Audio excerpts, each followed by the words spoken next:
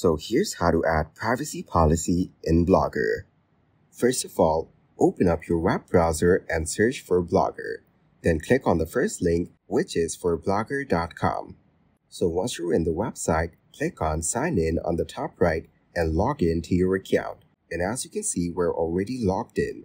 Now, if you head over to the left panel, you will get to see an option that says Layout. Click on it. So from Layout, go to the section that says Widget Sidebar and click on Add a Gadget.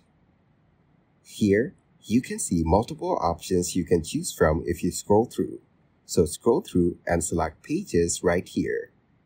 So from this section, edit the information and click on Save. And as you can see, a page gadget is added. Now, head over to Pages on the left panel. And then you need to click on plus New Page on the top left. So once you're here, you need to put in the title as Privacy Policy. After you're done, click on the pencil icon on the bottom and select HTML View. Now just paste in your privacy policy code information and click on Publish. And that is how you can add privacy policy in Blogger.